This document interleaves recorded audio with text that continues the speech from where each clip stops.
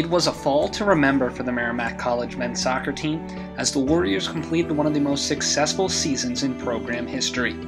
The Warriors advanced to their second NCAA tournament in program history, winning their first 2 games, including an upset of second-seeded Southern Connecticut. Merrimack moved on to play in and host the East Region Final for the first time in program history.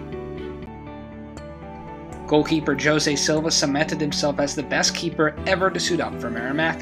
He took home All-American honors for the second time, as well as a third Northeast 10 Goalkeeper of the Year honor. Silva ranks first all-time in shutouts and goals against average. Midfielder Michael Rincon had a career season, setting career highs in goals, assists, and points. He was named First Team All-Conference, as well as First Team All-Region. Forward Augusto Silva became just the 23rd player in program history to record at least 20 points in a season. He led the Warriors in goals and points, setting personal highs in both categories.